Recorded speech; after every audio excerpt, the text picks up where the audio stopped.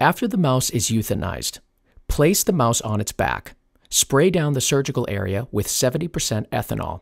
Using sterile surgical forceps and scissors, grab the skin around the area to be dissected with the forceps and make an incision in the muscle wall of the abdomen.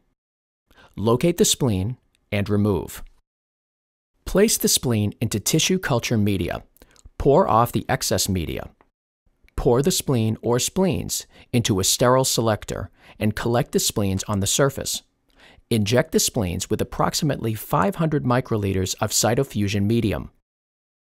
Macerate the spleen using the glass pestle by breaking it up and express it through the screen.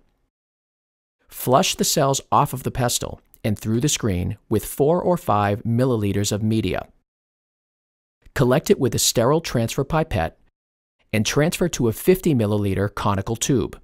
Rinse the collection plate once more with media to retrieve any residual cells left on the plate. Collect with a transfer pipette and transfer into a conical tube containing the cells. Take the 50 milliliter conical tube containing about 15 milliliters of cell suspension and add 5 milliliters of phycyl histopac solution at room temperature by placing the transfer pipette at the bottom of the conical tube and slowly pipette the phycyl histopac solution in suspension without forming any bubbles. You should see a layer like this.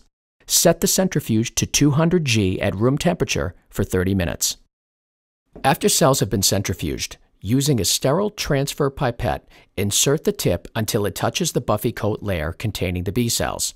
Transfer the cells to a new conical tube.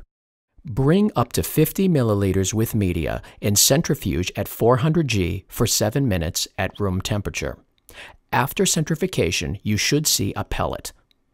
Pour off the supernatant and break up the pellet by flicking the tube gently. To wash the cells, add about 30 milliliters of cytofusion media and centrifuge at 400 G for 7 minutes at room temperature. Repeat twice.